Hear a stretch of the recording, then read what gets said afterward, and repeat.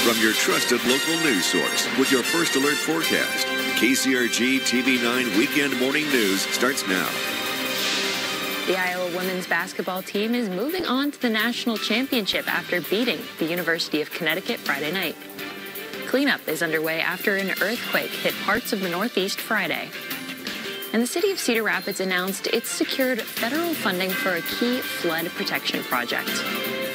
Good morning. It's 8 o'clock here on Saturday, April 6th. We've got a live look outside at our Hiawatha City Cam. The camera is shaking a little bit out there, and if I had to guess, that's the wind.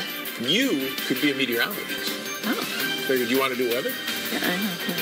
I don't think I could do that. Oh, I bet you could. It is, though. The winds are slowly starting to pick up. Not as strong now as they will be later today, where we are going to see some wind gusts much stronger. And that's really kind of the first thing we'll notice. We are going to see more sunshine than yesterday. Even though yesterday was a real nice day, that'll be nice, but there will be more wind as well. No wind advisories here. Western Iowa, though, high fire danger from the strong winds. We watch if you're going to be doing any burning here. Maybe want to put it off for a day or so. Now, tomorrow, showers and storms. Not all day. It's going to be some scattered activity, probably the best chance morning, and then later on in the afternoon and evening hour for a round of showers and storms. What do we know? We can use the rain. Look at that. Blue skies from our Dubuque City Cam. Just a beautiful start to the day. Last week, at one point in time, that City Cam was showing snow falling. You're shaking your head.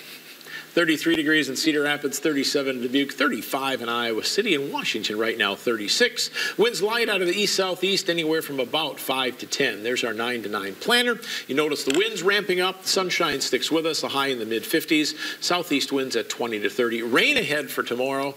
More rain as we head into next week. You did not want any more snow? I'm shaking my head because we're so back and forth. I want it to settle. That's kind of the springtime. We go back, forth, and then ultimately we hit the heat, and summer is here. That's not there, but some 70s are in the 9-day. We'll have that coming up. All right, thanks, Joe.